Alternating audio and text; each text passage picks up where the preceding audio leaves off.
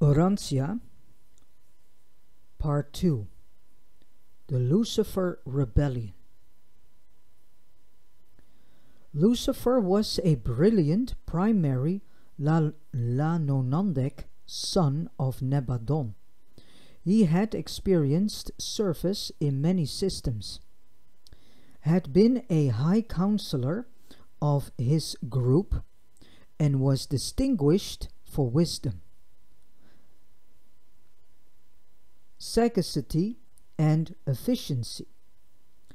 Lucifer was number 37 of his order, and when commissioned by the Melchizedeks, he was designated as one of the 100 most able and brilliant personalities in more than 700,000 of his kind.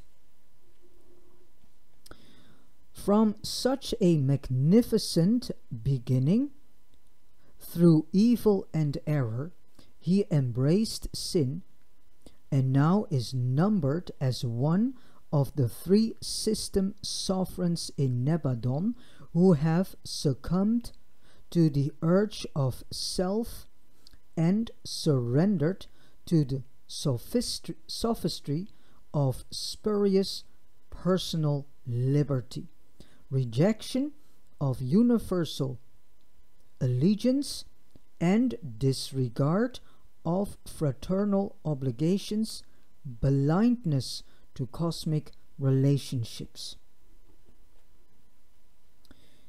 In the universe of Nebadon, the domain of Christ Michael, who is Jesus Christ, Jesus of Nazareth,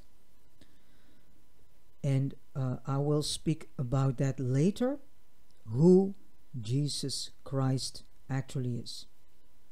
There are 10,000 systems of inhabited worlds in all the history of Lanonandek sons.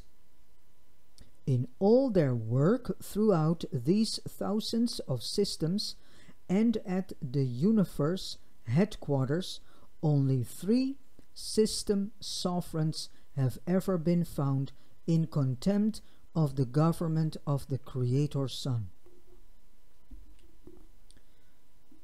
1. The leaders of rebellion. Lucifer was not an ascendant being. He was a created son of the local universe, and of him it was said, "You were perfect in all your ways from the day you were created till unrighteousness was found in you."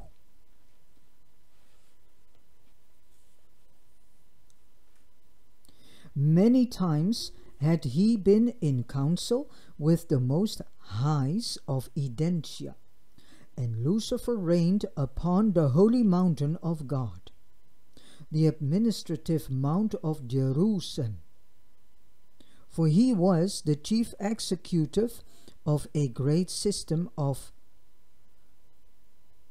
607 inhabited worlds. Lucifer was a magnificent being, a brilliant personality. He stood next to the Most High Fathers of the constellations in a direct line of universe authority.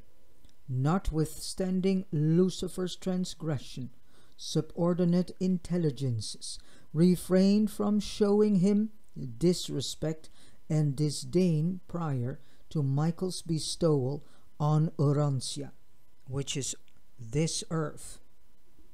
Even the archangel of Michael, at the times of Moses' resurrection, did not bring against him an accusing judgment, but simply said, "The judge rebuke you." And see how it is being stated, even the archangel of Michael. Think about that. Judgment in such matters belongs to the Ancients of Days the rulers of the super universe. Lucifer is now the fallen and deposed sovereign of Satania. Self-contemplation is most disastrous, even to the exalted personalities of the celestial world. O Lucifer, it was said, your heart was lifted up because of your beauty. You corrupted your wisdom because of your brightness. Your olden prophet saw his sad estate when he wrote, how are you fallen from heaven, O Lucifer, son of the morning, how are you cast down, you who dared to confuse the worlds.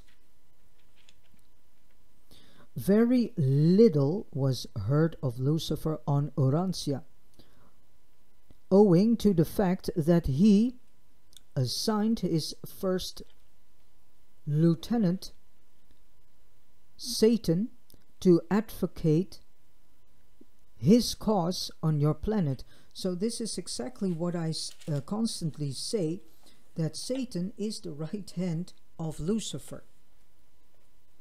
And us is being taught as Satan is the devil. But Satan is the right hand of Lucifer. Lucifer is the main, you can say, motor behind all evilness on this planet. And of course, because the majority of the human beings here on this planet still lack knowledge, and this is why the Father, the Almighty living God and Creator of the universe, is letting me read from the Urantia book. And no matter what you think about this book, or what you have heard about this book, set it aside and go start read yourself this book and have the Bible with it and see where this book is filling in the lost information in the Bible. So again, very little was heard of Lucifer on Urantia, this planet, what is called Earth, owing to the fact that he assigned his first lieutenant, Satan, to advocate his cause on your planet. Satan was a member of the same primary group of Lanonondex, but had never functioned as a system sovereign. This was his first time to function as a system sovereign. Well, we see the result. He entered fully into the Lucifer insurrection.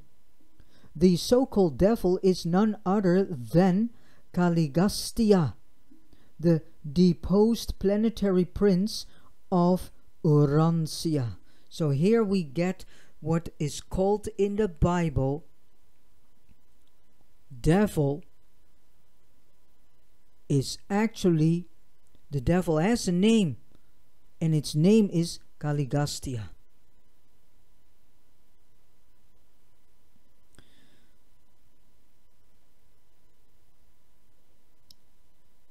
And a son of the secondary order of the Lanonondex. At the time Michael, bestowal Christ Michael, was on Urantia in the flesh as Jesus of Nazareth. Bestowal Christ Michael got born as Joshua ben Yosef, and later became Jesus of Nazareth when he started his ministry. Then his name changed into Jesus. Lucifer, Satan, and Caligustia were leagued together to effect the miscarriage of his bestowal mission. Yes, because Lucifer hated the guts of Michael. because Lucifer himself wanted that position. Christ Michael took, and that is the whole war. So again, Lucifer, Satan, and Caligustia were leagued together to effect the miscarriage of his bestowal mission of Michael, now Christ Michael. But they signally failed. Abaddon was the chief of the staff of Caligustia. So Lucifer has actually a left hand and a right hand working. On the right hand Satan, on the left hand Caligustia. And it is Caligustia that is referred in the Bible as the devil. He followed his master into rebellion and has ever since acted as chief executive of the Urantia rebels. Beelzebub was the leader of the disloyal midway creatures who allied themselves with the forces of the traitorous Caligustia. I also will talk about what midwayers are. These are topics that will come during the weeks and the coming months. I follow what the Father wants me to read from this book, of which the Father finds necessary that his children on earth get to know. The dragon eventually became the symbolic representation of all these evil personages. Upon the triumph of Michael, Gabriel came down from Selfington and bound the dragon, all the rebel leaders, for an age. Of the Jerusalem, and here you can see Jerusalem. Salem means peace. Jerusalem, so has that to do with the Melchizedeks? Does the Melchizedeks come from there? We will see later on in another teaching. Of the Jerusalem seraphic rebels it is written, and the angels who kept not their first estate, but left their own habitation, he has reserved in sure chains of darkness to the judgment of the great day. 2. The causes of rebellion. Lucifer and his first assistant, Satan, had reigned on Jerusalem for more than 500,000 years, when in their hearts they began to array themselves against the universal Father and his then vicegerent son Michael.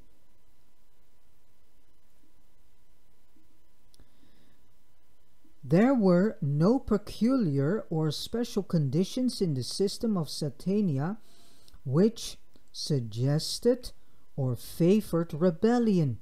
It is our belief that the idea took origin and form in Lucifer's mind, and that he might have instigated such a rebellion no matter where he might have been stationed.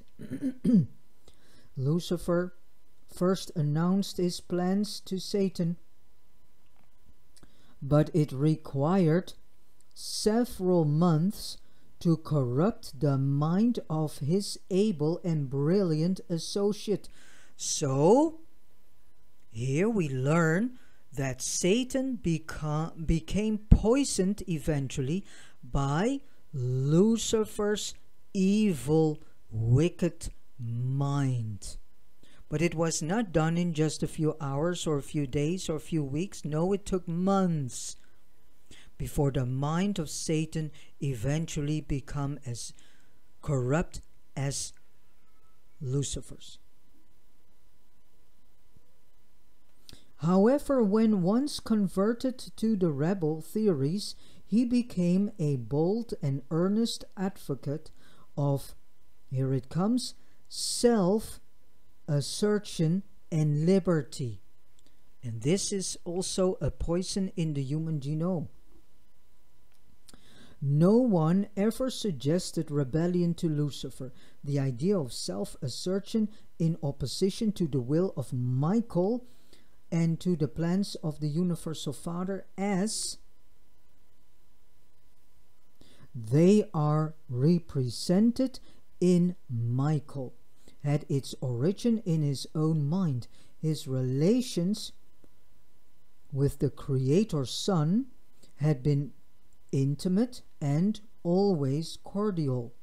At no time prior to the exaltation of his own mind did Lucifer openly express dissatisfaction about the universe administration, notwithstanding his silence for more than 100 years of standard time. The union of days on Selfington had been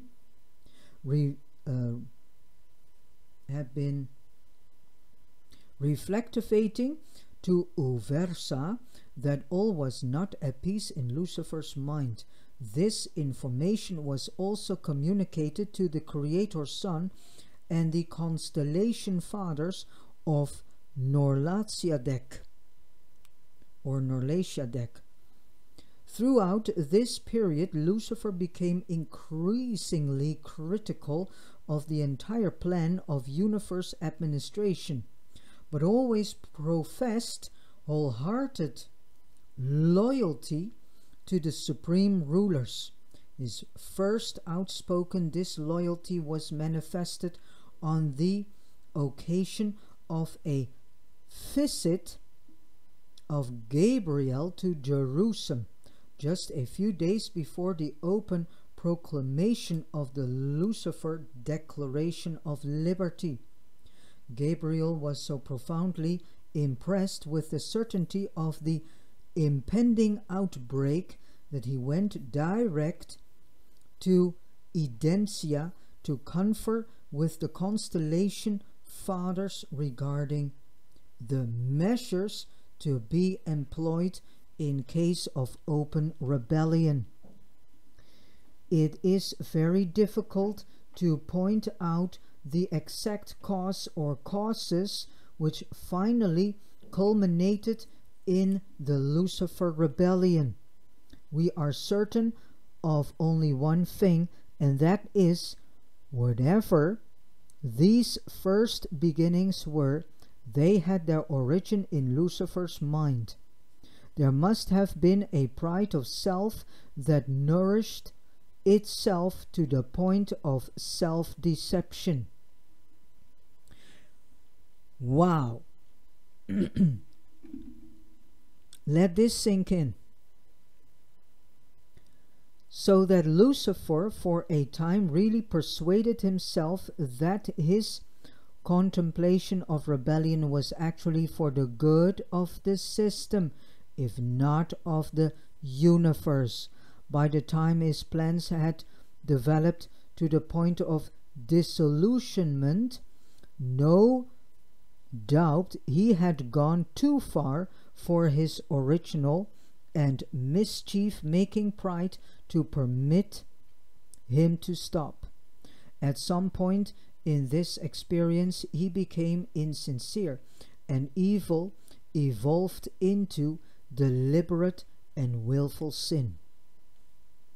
That this happened is proved by the subsequent conduct of this brilliant executive.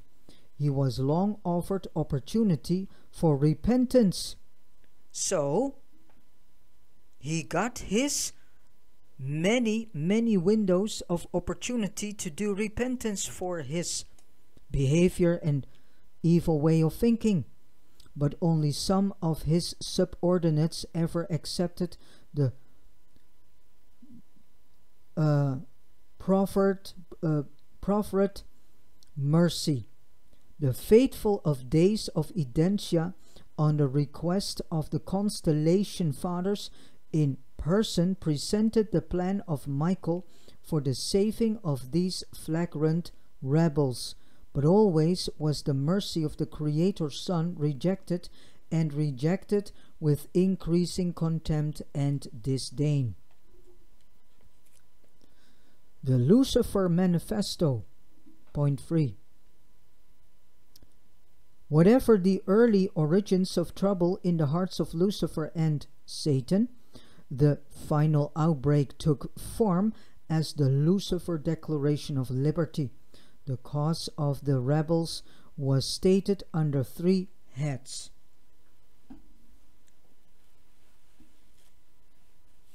1. The reality of the Universal Father.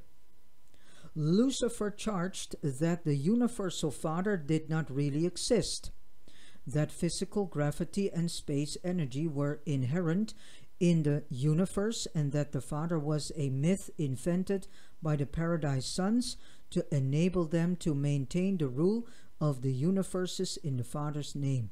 He denied that personality was a gift of the Universal Father.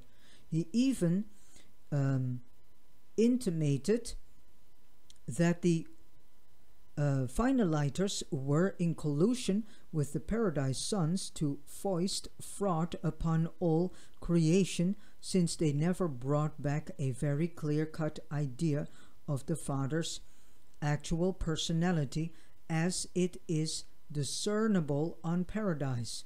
He traded on reverence as ignorance. The charge was sweeping, terrible, and blasphemous. It was this veiled attack upon the finalizers that no doubt influenced the ascendant citizens then on Jerusalem to stand firm and remain steadfast in resistance to all the rebels' proposals. And finalizers is also something that will during the journey come and will be explained whom they are. Point 2. The universe government of the Creator's Son, Michael. Lucifer contended that the local systems should be autonomous. He protested against the right of Michael, the Creator's Son, to assume sovereignty of Nebadon in the name of a hypothetical Paradise Father, and require all personalities to acknowledge allegiance to this unseen Father.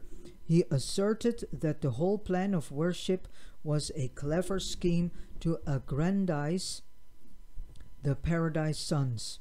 He was willing to acknowledge Michael as his Creator Father, but not as his God and rightful ruler.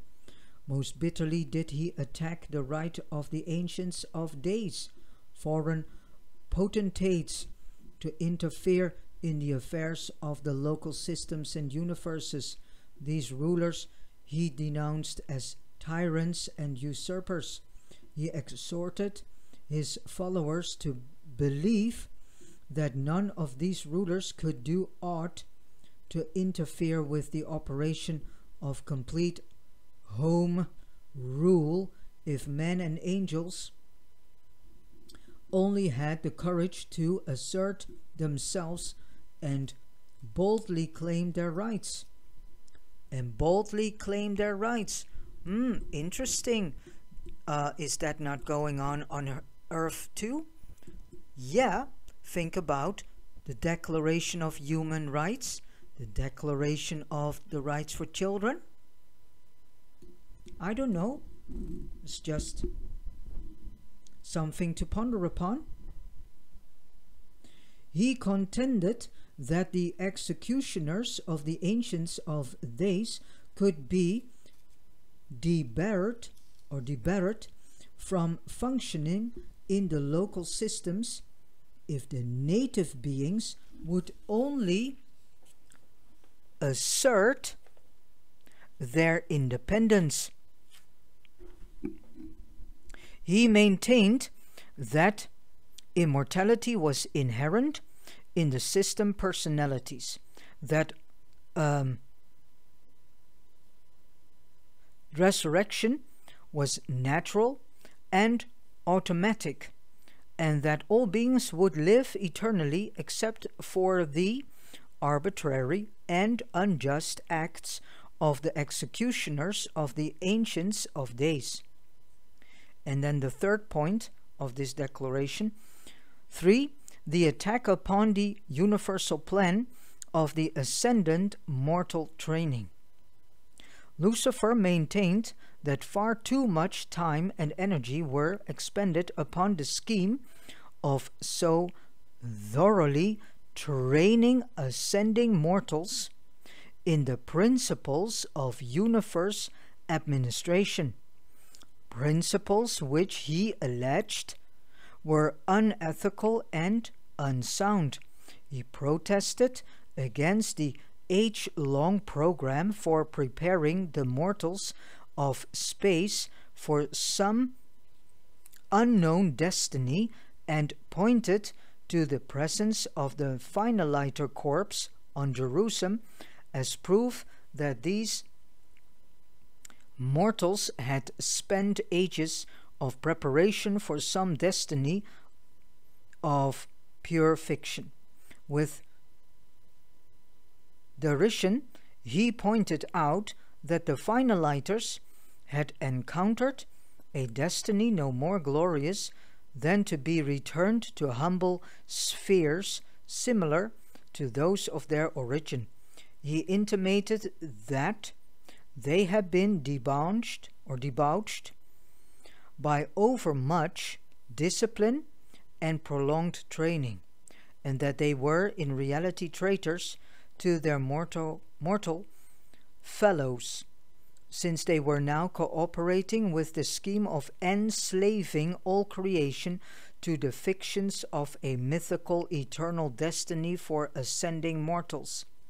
He, Lucifer, advocated that ascenders should enjoy the liberty of individual self-determination. So now we get to understand where the root is laid for self-centeredness that we see in human beings and that we can see in ourselves. It has to do with this. He challenged and condemned the entire plan of mortal ascension as sponsored by the Paradise Sons of God and supported by the Infinite Spirit. Infinite Spirit is the Holy Spirit.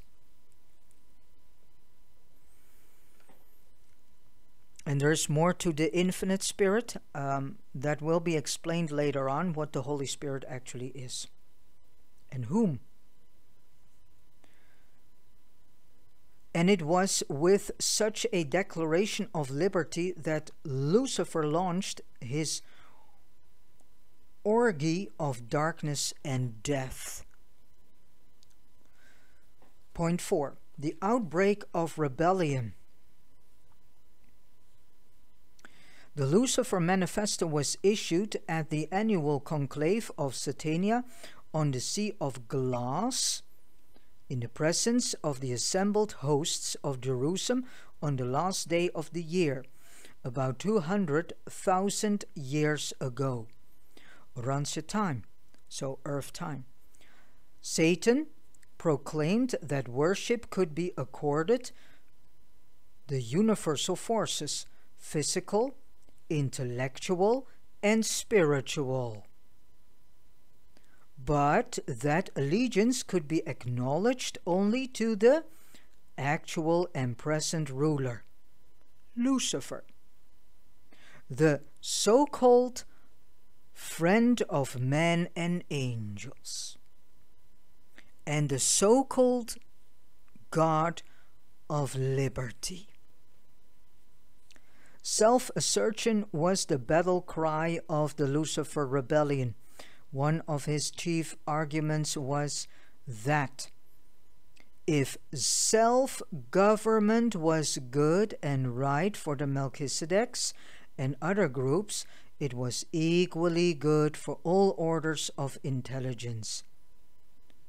He was bold and persistent in the advocacy of the so-called equality of mind and the so-called the brotherhood of intelligence. But he forgot one thing, that the Melchizedeks,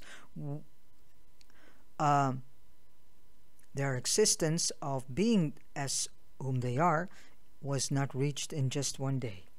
That took also thousands, if not a few millions of years. He maintained that all government should be limited to local planets and their voluntary confederation into the local systems. All other supervision he disallowed. He promised the planetary princes that they should rule the worlds as supreme executives.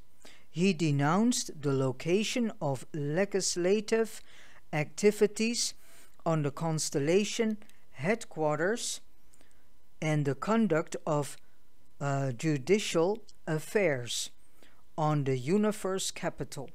He contended that all these functions of government should be concentrated on the system capitals, and proceeded to set up his own legislative assembly and organized his own tribunals under the jurisdiction of Satan. So that explains, this whole tribunal, this done after World War II.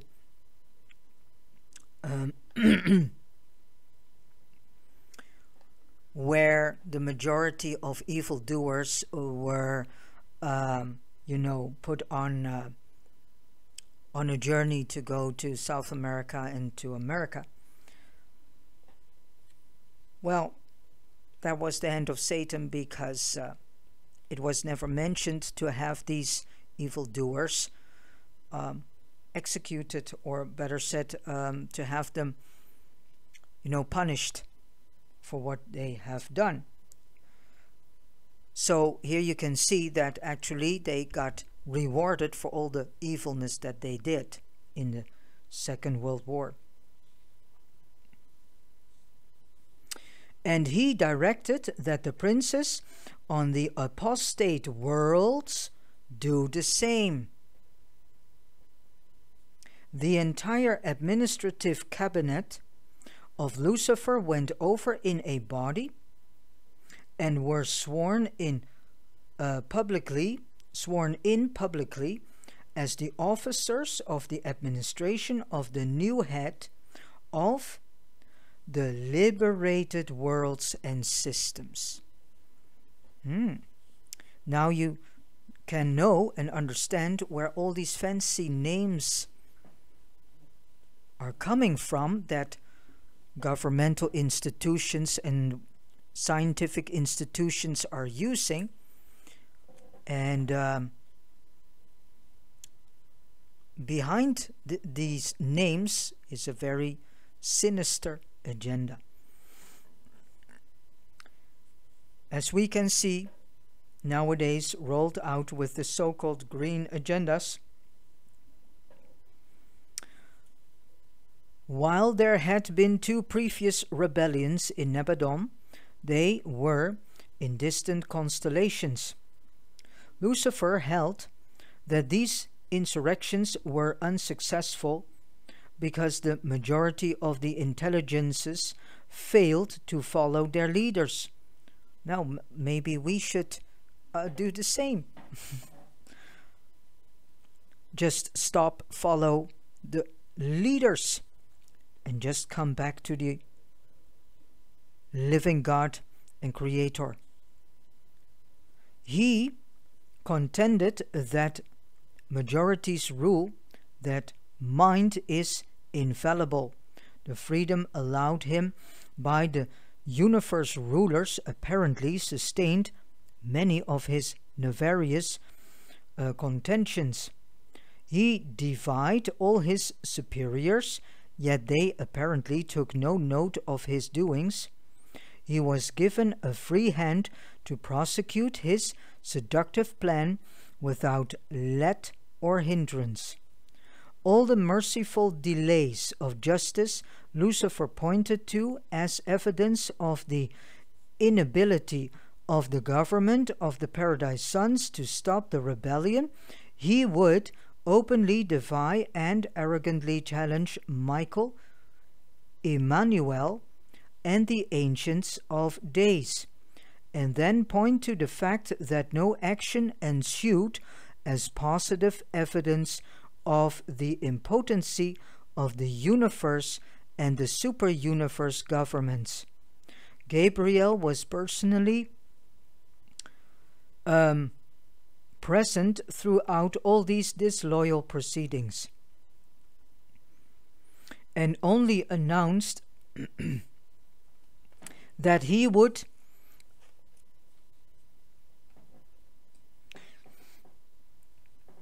in due time speak for Michael, and that all beings would be left free and unmolested in their choice, that the government of the sons for the Father desired only that loyalty and devotion which was voluntary, wholehearted, and sophistry-proof.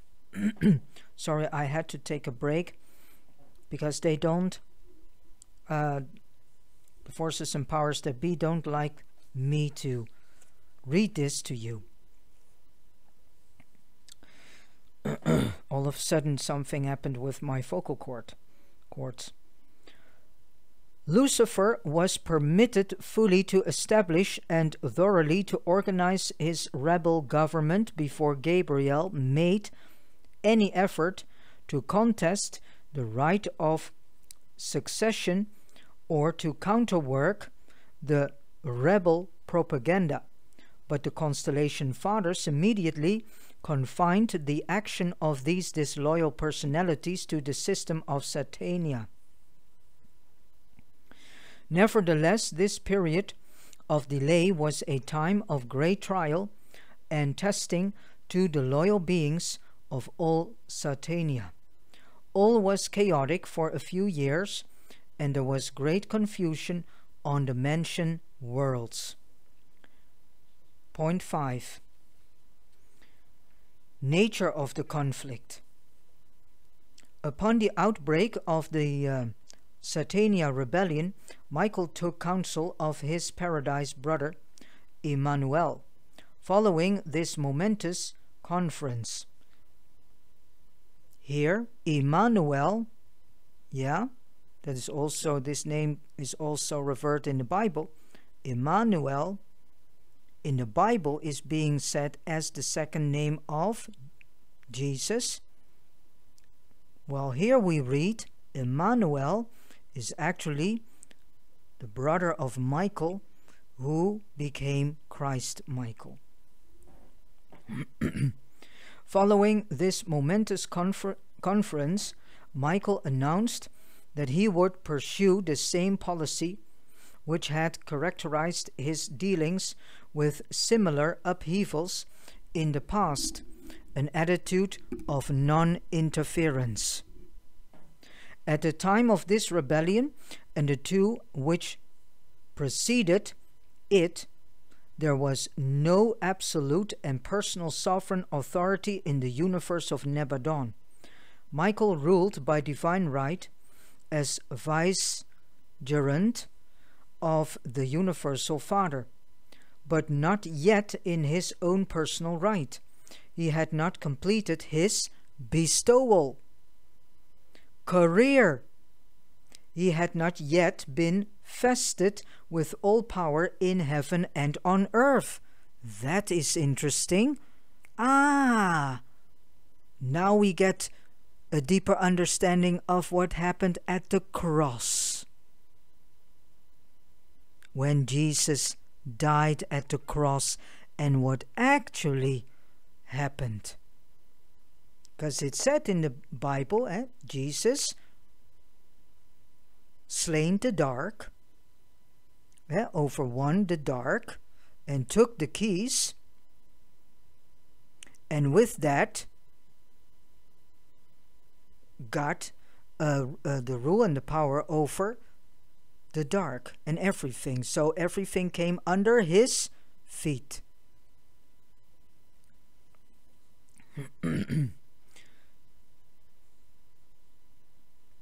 And he so this is interesting. So here we see clearly a reference to the Bible, and so we can here see what all these translations have done and how much information is actually taken out. So there are this book is very good to read in combination with the Bible, and then you get a more in-depth information about the things that is being written in the Bible. So I continue. From the outbreak of rebellion to the day of his enthronement as sovereign ruler of Nebadon, Michael never interfered with the rebel forces of Lucifer. They were allowed to run a free course for almost 200,000 years of Urantia time. Urantia is the other name of planet Earth. Christ Michael now has ample power and authority to deal promptly, even summarily, with such outbreaks of disloyalty. But we doubt that this sovereign authority would lead him to act differently if another such upheaval should occur. Since Michael elected to remain aloof from the actual warfare of the Lucifer rebellion, Gabriel called his personal staff together on Urantia, and in council with the Most Highs, elected to assume command of the loyal hosts of Satania. Michael remained on Selfington while Gabriel proceeded to Jerusalem, and establishing himself on the sphere dedicated to the Father, the same universal Father whose personality Lucifer and Satan had questioned. In the presence of the foregathered hosts of loyal personalities, he displayed the banner of Michael, the material emblem of the Trinity government of all creation. The three azure blue concentric circles on a white background.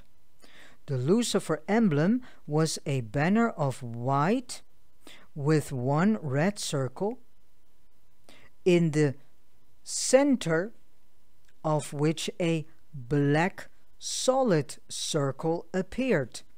That reminds me of these charts that people use when they have their shooting trainings. Darts is also one. You have that, and then you have the bullseye, and you have these concentric circles. I think there's a relation with that because I get this picture from the Holy Spirit in me. So I proceed.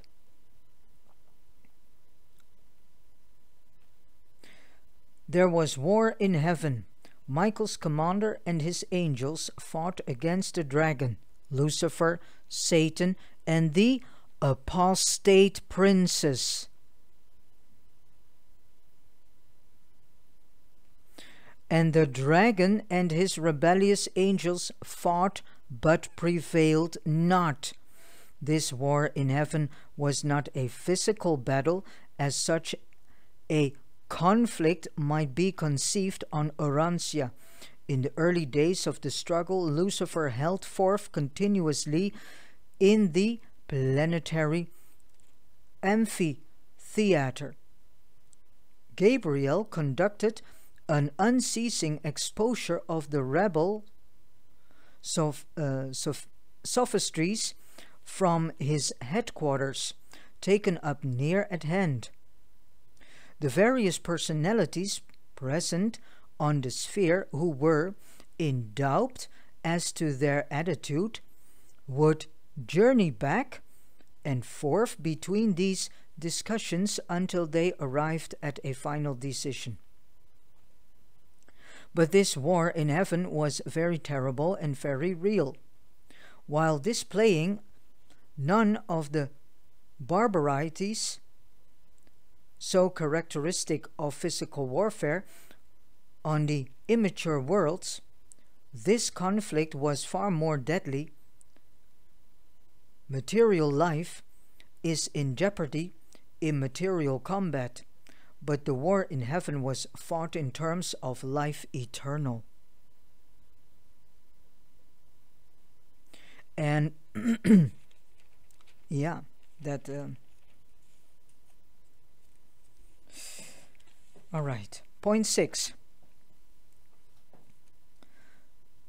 A loyal seraphic commander. There were many noble and inspiring acts of devotion and loyalty which were performed by numerous personalities during the interim between the outbreak and hostilities and the arrival of the new system ruler and his staff. But the most thrilling of all these daring feats of devotion was the courageous conduct of Manotia, the second in command of the Satania headquarters, Seraphim. At the outbreak of rebellion on Jerusalem, the head of the seraphic hosts joined the Lucifer cause.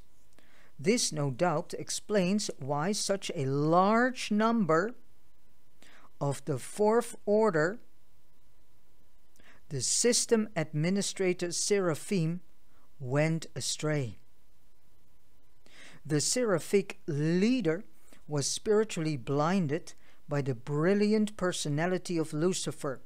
His charming ways fascinated the lower orders of celestial beings. Well, this is something you also can describe as dazzling. Look at how the marketing machine works. It dazzles us into the false belief and lies that we have to buy this jeans, these sneakers, that technological device, or this gadget, or have to eat that food, or have to speak like that, or have to behave like this. The marketing machine, lovely brothers and sisters, is dazzling you. And the word that is being used to dazzle you the most is the word free. If you get this, if you buy this, you get this free. If you take this abonnement, then you get for free this tablet or phone or whatever.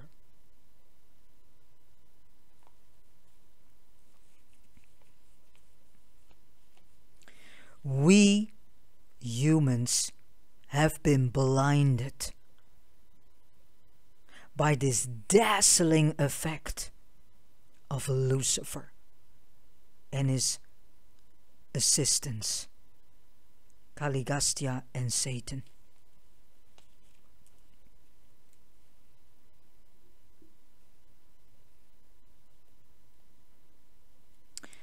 And see, you know, look at, I also want to point out to the New Age movement, because look at the New Age movement, how it is loaded with all these charismatic looking boys and girls.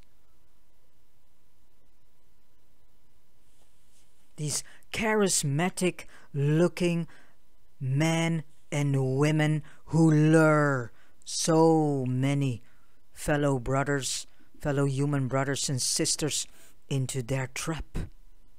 Into whose trap? Lucifer's trap.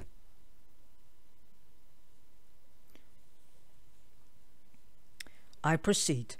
They simply could not comprehend that it was possible for such a dazzling personality to go wrong. Well, I can imagine, because if you are from a lower order and not yet developed enough to see through, yeah, well, that's the same what happens here on earth. The majority of human brothers and sisters are not yet in their soul, in their spiritualness, developed enough to see through the lies and deception and dazzling.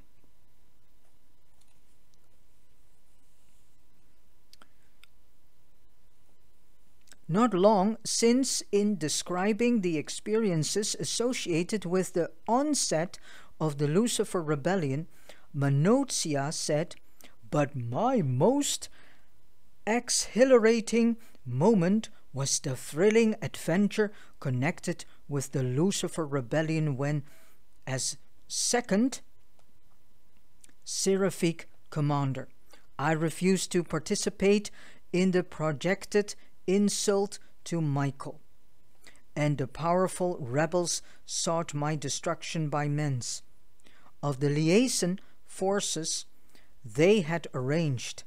There was a tremendous upheaval on Jerusalem, but not a single loyal seraphim was harmed.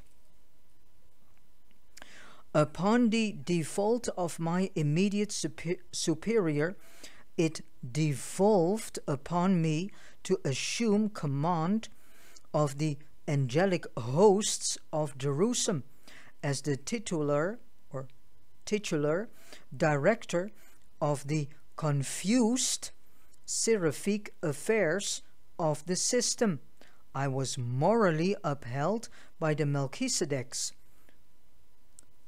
a Bly assisted by a majority of the material sons, deserted by a tremendous group of my own order, but magnificently supported by the ascended mortals on Jerusalem. Having been automatically thrown out of the constellation circuits by the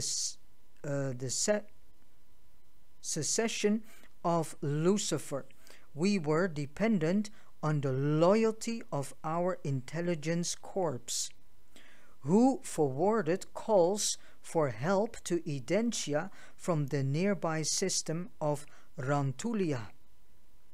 And we found that the kingdom of order, the intellect of loyalty, and the spirit of truth were inherently triumphant over rebellion, self-assertion, and so-called personal liberty. We were able to carry on until the arrival of the new system, Sovereign, the worthy successor of Lucifer, and immediately thereafter I was assigned to the corps of the Melchizedek receivership of Urantia, assuming jurisdiction over the loyal seraphic orders on the world of Tritorius Caligastia, who had proclaimed his sphere a member of the newly projected system of liberated worlds and emancipated personalities proposed in the infamous Declaration of Liberty issued by Lucifer in his call to the liberty-loving, free-thinking, and forward-looking intelligences of the misruled and maladministered worlds of Satania. This angel is still in service on Urantia, functioning as associate chief of Seraphim. So it's still here on earth. Point 7, history of the rebellion. The Lucifer rebellion was system-wide. 37 seceding planetary princes swung their world administrations largely to the side of the arch-rebel. 37. Wow. Just not only this planet. More of them. Only on Panoptia did the planetary prince fail to carry his people with him. On this world, under the guidance of the Melchizedeks, the people rallied to the support of Michael. Eleonora, a young woman of that mortal realm, grasped the leadership of the human races. Interesting. So there are more planets with human beings. And not a single soul on that strife-torn world enlisted under the Lucifer banner. And ever since have these loyal Panoptians served on the 7th Jerusalem transition world as the caretakers and builders on the Father's sphere and its surrounding 7 detention worlds. 7 detention worlds. The Panoptians not only act as the literal custodians of these worlds, but they also execute the personal orders of Michael for the embellishment of these spheres for some future and unknown use. They do this work as they tarry en route to Urantia. So they do this work as they tarry en route to Urantia. Throughout this period, Caligastia was advocating the cause of Lucifer on Urantia. The Melchizedeks opposed the apostate planetary prince. Apostate, apostolic, quite close to each other. What does that reveal? But the sophistries of unbridled liberty and the delusions of self-assertion had every opportunity for deceiving the primitive peoples of a young and undeveloped world. And unfortunately, otherwise, if that was not the case, then we wouldn't have had all the things that we are dealing now today. All secession propaganda had to be carried on by personal effort because the broadcast service and all other avenues of interplanetary communication were suspended by the action of the system circuit supervisors. Upon the actual outbreak of the insurrection, the entire system of Satania was isolated in both the constellation and the universe circuits. During this time, all incoming and outgoing messages were dispatched by seraphic agents and solitary messengers. The Father shows me when I will read about what these solitary messengers are, and also about the whole seraphic system order, and so on. The circuits to the fallen worlds were also cut off, so that Lucifer could not utilize this avenue for the furtherance of his nefarious scheme.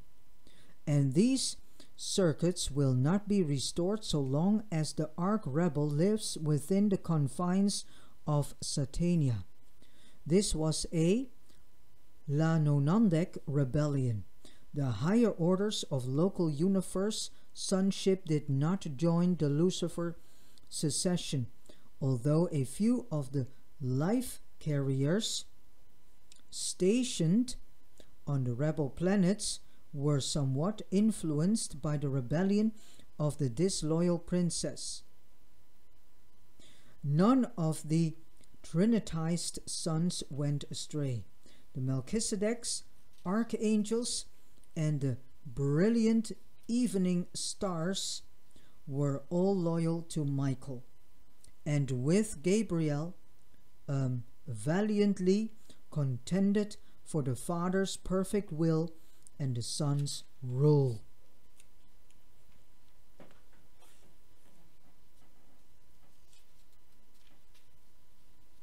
No beings of paradise origin were involved in disloyalty.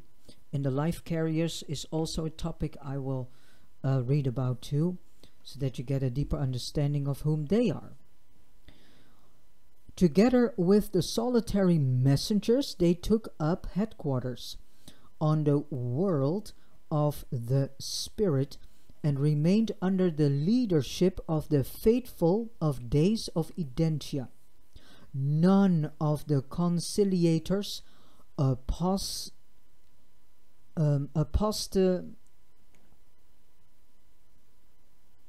apostatized, nor did a single one of the celestial recorders go astray. But a heavy toll was taken on the Urantia companions and the mansion world teachers of the supreme order of seraphim. Not an angel was lost, but a considerable group of the next order, the superior, were deceived and ensnared. Likewise, a few of the third or supervisor order of angels were misled.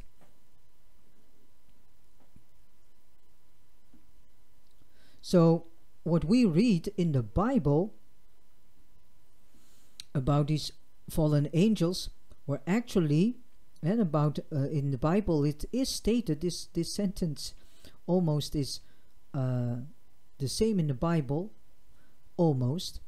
In the Bible said a few of the third, or also in the book of Enoch, but in the Bible too, third of the angels fell. But it's not mentioned that these were supervisor. These angels were part of a order of supervisor angels. So you have an order of angels that has the task, the job description of supervisor. But the terrible breakdown came in the fourth group, the administrator angels. Those seraphim who are normally assigned to the duties of the system capitals, Manotia saved almost 2/3 of them, but slightly over 1/3 followed their chief into the rebel ranks. So it's amongst the fallen angels, we must see it like this. Some were part of a group that had as job title supervisor, and some were part of a group that had the job of being administrator. 1/3 of all the Jerusalem cherubim attached to the administrator angels were lost with their disloyal seraphim. So you have a seraphim, and attached to them is a cherubim. So they work in togetherness.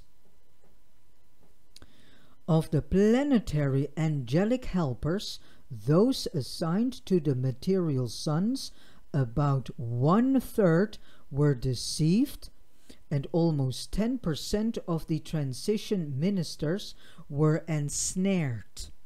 So that's quite a lot. And so now we get a deeper understanding of whom these fallen angels actually were and what their functions were, and from what order they came actually. The order of administrators, supervisor, ministers of transition. In symbol, John saw, so John from Revelation, the book of Revelation, John saw this when he wrote of the great red dragon, saying, and his tail drew a third part of the stars of heaven and cast them down in darkness. The greatest loss occurred in the angelic ranks, but most of the lower orders of intelligence were involved in disloyalty of the of the 681,217 material sons lost in Satania. 95% were casualties of the Lucifer rebellion. Wow, that is a huge loss. Large numbers of midway creatures were lost on those individual planets whose planetary prince joined the Lucifer cause. So this whole rebellion took a numerous amount of lives and life forms. And not only just on this planet, on more planets. 37 in total. In many respects, this rebellion was the most widespread and disastrous of all such occurrences in Nebadon. More personalities were involved in this insurrection than in both of the others, and it is to their everlasting dishonor that the emissaries of Lucifer and Satan spared not the infant training schools on the finaliter cultural planet, but rather sought to corrupt these developing minds in mercy salvaged from the evolutionary worlds. The ascending mortals were vulnerable, but they withstood the sophistries of rebellion better than the lower spirits. So you can say they were more in spiritual, they as spirits were more developed. So that's why they didn't go along with the whole rebellion. They saw through. While many on the lower mentioned worlds, and what mentioned worlds are, the Father will show me when the time is there to bring that information to you and pass on that information onto you about mentioned worlds. Those who had not attained final fusion with their adjusters is also something the Father will tell me when it's time to pass on to you the information what adjusters are. So with their adjusters fell, it is recorded to the glory of the wisdom of the ascension scheme that not a single member of the Satania ascendant citizenship resident on Jerusalem participated in the Lucifer rebellion.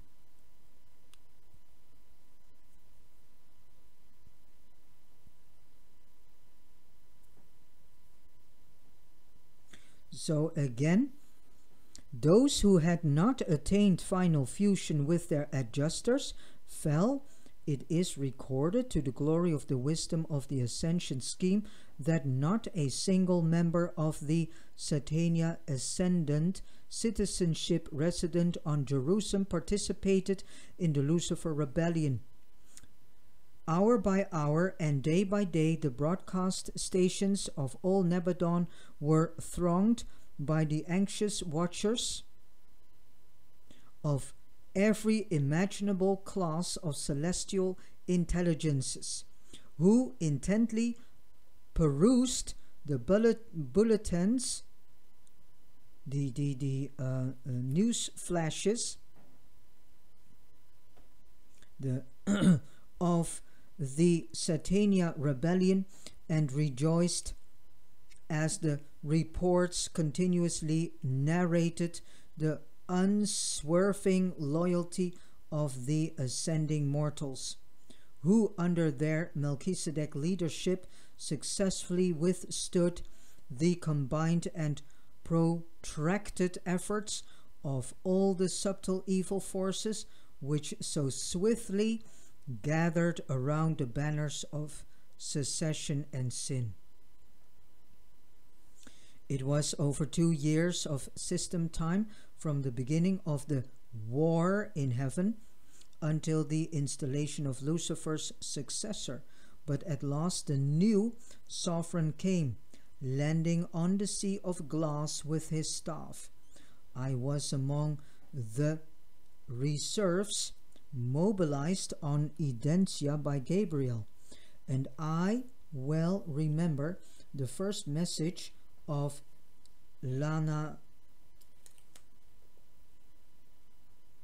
Forge to the constellation father of Norlesiadek.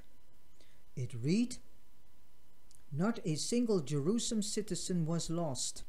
Every ascendant mortal survived the fiery trial and emerged from the crucial test triumphant and altogether victorious.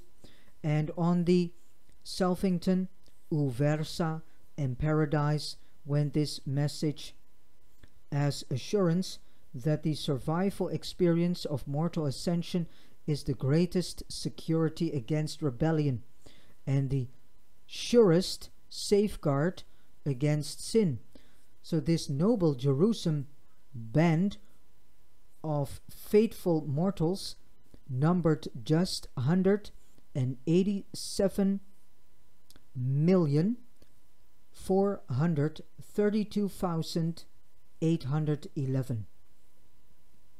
With the arrival of Lana Forge, the Ark rebels were dethroned and shorn of all governing powers, though they were permitted freely to go about Jerusalem, the Morontia spheres, and even to the individual inhabited worlds. They continued their deceptive and seductive efforts to confuse and mislead the minds of men and angels. But as concerned their work on the administrative Mount of Jerusalem, their place was found no more. So we need to see, I think, the first book of Enoch, especially the first book of Enoch, I think we need to see it from a different perspective. And I would say buy this book, this Urantia book yourselves too, and read the first book of Enoch, which is the most which is the book of which many say that is actually the one you should read and the others not. But anyways, start reading the first book of Enoch, and in combination with this Urantia book and the Bible, and see where you can get the dots connected. Because there are dots in this whole picture you can connect. So probably Enoch was revealing something of what is being described in this Urantia book too. While Lucifer was deprived of all administrative authority in Satania, there then existed no local universe power nor tribunal which could detain or destroy this wicked rebel. At that time, Michael was not a sovereign ruler. The ancients of days sustained the constellation fathers in their seizure of the system government, but they have never handed down any subsequent decisions in the many appeals still pending with regard to the present status and future disposition of Lucifer, Satan, and their associates. Thus, were these arch-rebels allowed to roam the entire system to seek further penetration for their doctrines of discontent and self-assertion? But in almost 200,000 Urantia years, they have been unable to deceive another world. No Satania worlds have been lost since the fall of the 37. Not even those younger worlds peopled since that day of rebellion. And then I think it's almost. Point 8, the Son of Man on Urantia. So here comes the title Son of Man. And Jesus named himself the Son of Man. Lucifer and Satan freely roamed the Satania system until the completion of the bestowal mission of Michael on Urantia here on earth. They were lost on your world together during the time of their combined assault upon the Son of Man. Formerly, when the planetary princes, the sons of God, were periodically assembled, Satan came also, claiming that he represented all of the isolated worlds of the fallen planetary princes. But he has not been accorded such liberty on Jerusalem since Michael's terminal bestowal. Subsequent to their effort to corrupt Michael, when, in the bestowal flesh, all sympathy for Lucifer and Satan has perished throughout all Satania, and that is outside the isolated worlds of sin. The bestowal of Michael terminated the Lucifer rebellion in all Satania, aside from the planets of the apostate planetary princes. And this was the significance of Jesus' personal experience. Just before his death in the flesh, when he one day exclaimed to his disciples, "And I beheld Satan fall as lightning from heaven." He had come with Lucifer to Urantia for the last crucial struggle.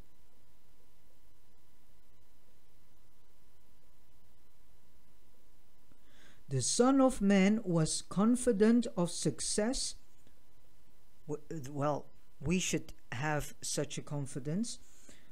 And he knew that his triumph on your world would forever settle the status of his age-long enemies, not only in Satania, but also in the other two systems where sin had entered. There was survival for mortals and security for angels when your master, in reply to the Lucifer proposals calmly and with divine assurance replied, "Get you behind me, Satan." And this is actually what we should do on a daily basis. That was, in principle, the real end of the Lucifer rebellion. "Get you behind me, Satan." That was, in principle, the real end of the Lucifer rebellion. True, the Urantia tribunals have not yet rendered the executive decision regarding the appeal of Gabriel praying for the destruction of the rebels, but such a decree will, no doubt, be forthcoming in the fullness of time, since the first step in the hearing of this case has already been taken. Caligastia was recognized by the Son of Man as the technical prince of Urantia up to near the time of his death. Jesus said, "Now is the judgment of this world. Now shall the prince of this world be cast down." And then, still nearer the completion of his life work, he announced, "The prince of this world is judged." And it is this same dethroned and discredited prince who was once termed the so-called God of Urantia.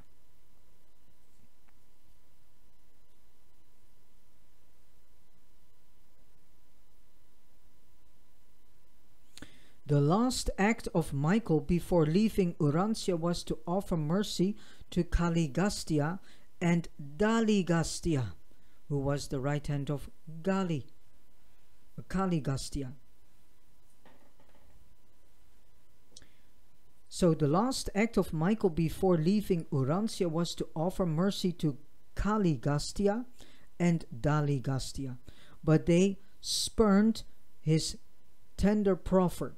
"Caligastia, your apostate planetary prince, is still free on Urantia to prosecute his nefarious designs, but he has absolutely no power to enter the minds of men, neither can he draw near to their souls to tempt or corrupt them unless they really desire to be cursed with his wicked presence." Before the bestowal of Michael, these rulers of darkness sought to maintain their authority on Urantia, and they persistently withstood the minor and subordinate celestial personalities.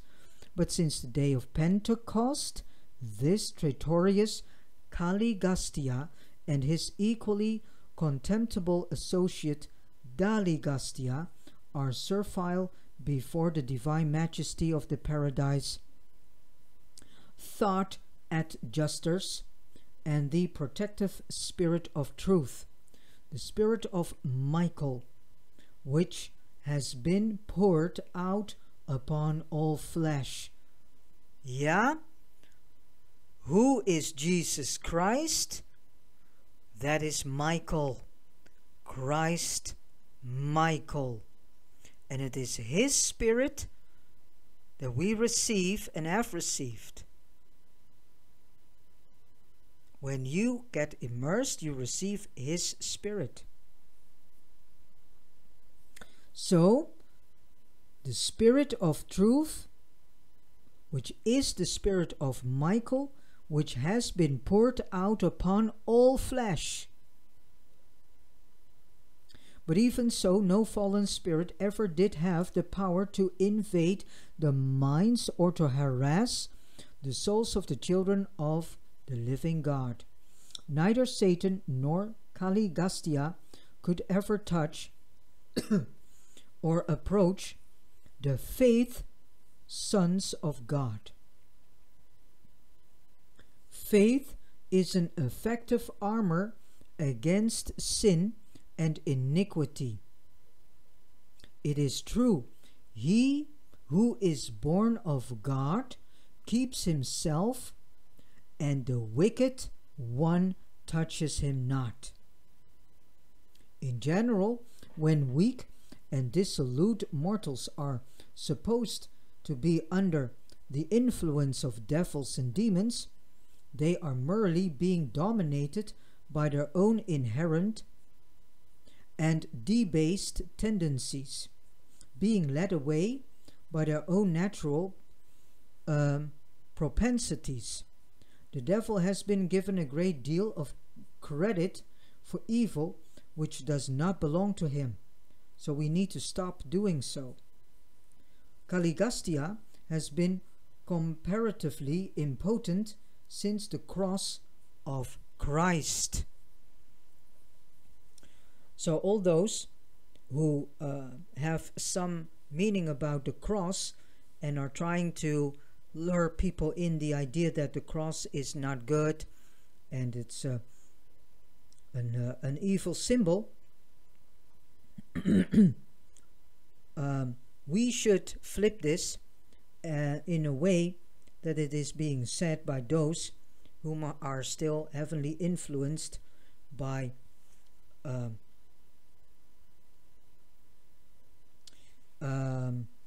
evilness. So Caligastia has been comparatively impotent since the cross of Christ.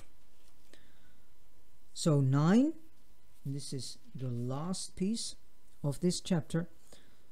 Point 9, present status of the rebellion. Early in the days of the Lucifer rebellion, salvation was offered all rebels by Michael. To all who would show proof of sincere repentance, he offered upon his attainment of complete universe sovereignty, forgiveness and reinstatement in some form of universe service.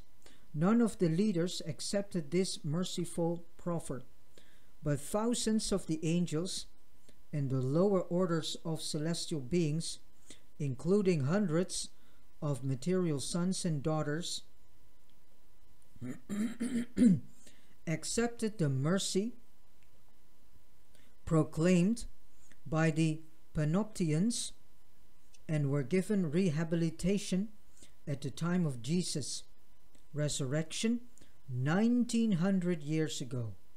These beings have since been transferred to the Father's world of Jerusalem, where they must be held technically until the Uversa courts hand down a decision in the matter of Gabriel versus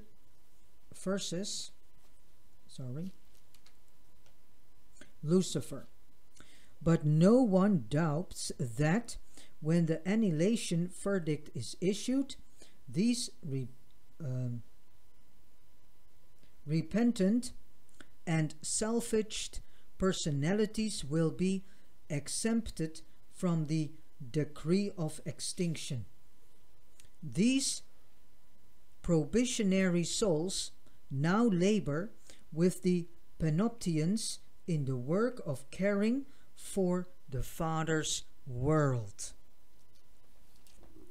The Arch-Deceiver has never been on Urantia since the days when he sought to turn back Michael from the purpose to complete the bestowal and to establish himself finally and securely as the unqualified ruler of Nebadom, upon Michael's custody by the agents of the Uversa Ancients of Days, and has since been a prisoner on satellite number 1 of the Father's group of the transition spheres of Jerusalem. And here the rulers of other worlds and systems behold the end of the unfaithful sovereign of Satania. Paul knew of the status of these rebellious leaders following Michael's bestowal. For he wrote of Caligastia's chiefs as spiritual hosts of wickedness in the heavenly places. Michael, upon assuming the supreme sovereignty of Nebadon, petitioned the Ancients of Days for authority to intern all personalities concerned in the Lucifer rebellion pending the rulings of the super-universe tribunals in the case of Gabriel versus Lucifer, placed on the records of the Uversa Supreme Court almost 200,000 years ago, as you reckon time, concerning the system capital group. The Ancients of Days granted the Michael petition with but a single exception.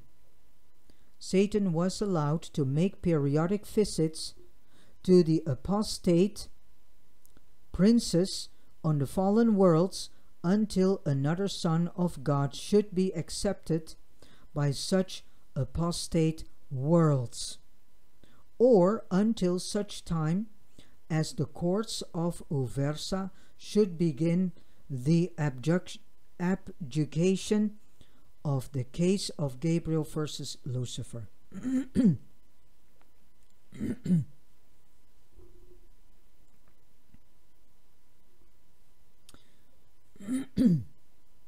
Satan could come to Urantia because you had no son of standing in residence, neither planetary prince nor material son.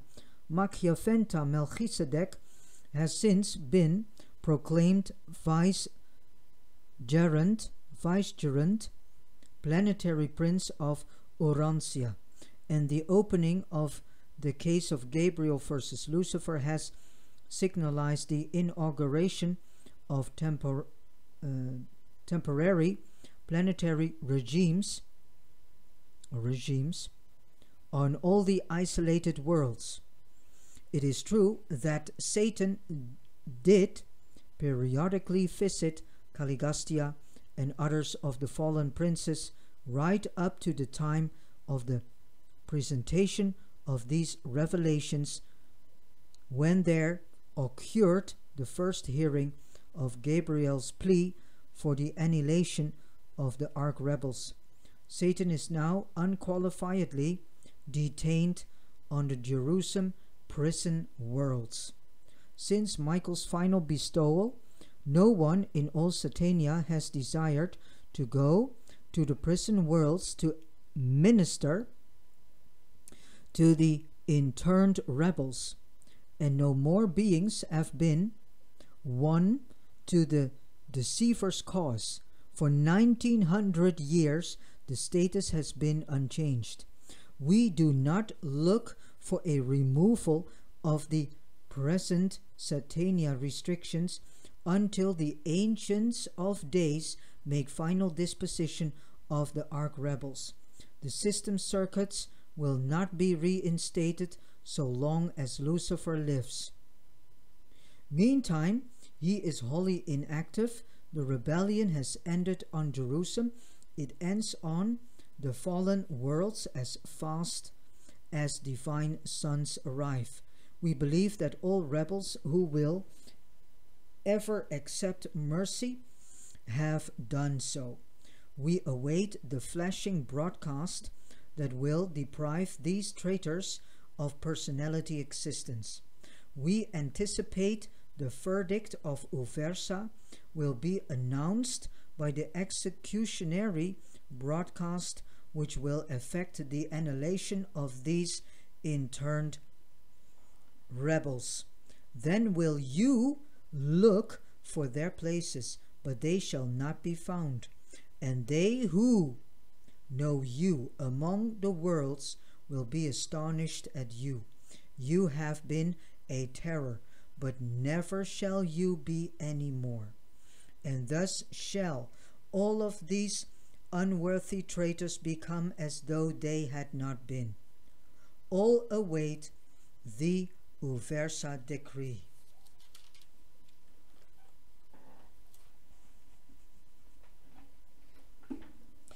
But for ages,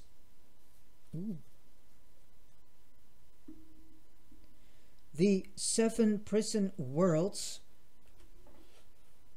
of spiritual darkness in Satania have constituted a solemn warning to all Nebadon, eloquently and effectively proclaiming the great truth that the way of the transgressor is hard, that within every sin is concealed the seed of its own destruction, that the wages of sin is death. And this information is presented by Manovandet Melchizedek, one time attached to the receivership of Urantia. And with this said, I have come to the end of reading this chapter and passing unto you this very interesting information. Let it all sink into you, and I would say ask the Holy Spirit for confirmation, for clarification, for more in-depth understanding. Do not come to me or whatsoever, but go to the Holy Spirit. Ask the Holy Spirit for confirmation. Ask the Holy Spirit if the information that you have heard is truth-based. Ask the Holy Spirit if you do not understand what is being said, what is the information that is passed on to you. Ask the Holy Spirit for clarification, clearance, and more in-depth understanding. I hope that this gives another perspective on the worldview that you have so far from this world. I hope it will give you a deeper understanding of what is being spoken of in the Bible. And please have the Bible with it, because there are connections with the Urantia book and the Bible. And well, the next time I will see what the Father wants you to know, and for the rest, I wish you a beautiful day, and do not forget to give your thanksgiving to the Almighty living God and Creator of the universe, in all the things you do, say, and eat and drink. And I say to you as last, God bless you.